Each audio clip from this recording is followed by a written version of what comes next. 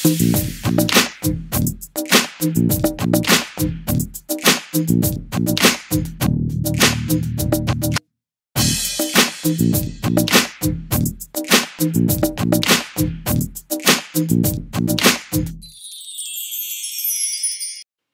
viewers, welcome to Geek Linux System Administrators Guide. We are going to learn about Linux administration in this set of tutorial. Mostly the open source distribution will be used here. Only the RedHat Enterprise Linux 7 need the subscription. So we don't have a valid subscription and we are going to use it as a local repository. And the Centos will be free to use.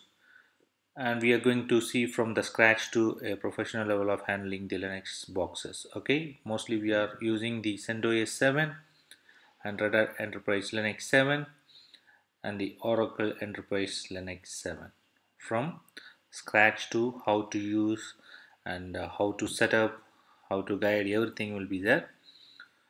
Moreover, we are going to see the set up some of the servers, NFS, iSCSI, MariaDB, like that. Some of the servers we are going to configure and set up.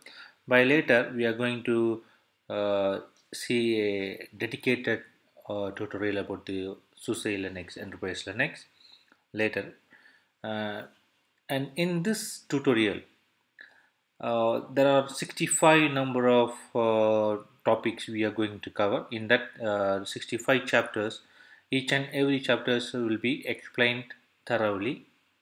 And by the way, we are going to see some of the network tools and the administrator record tools which want to be set up in an environment and how to use those, like network filters and the network monitors. Everything will be included.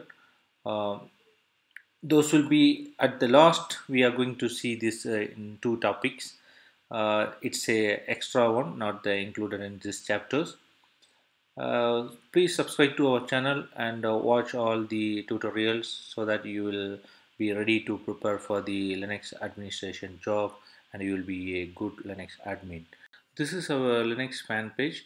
Please follow up for every update.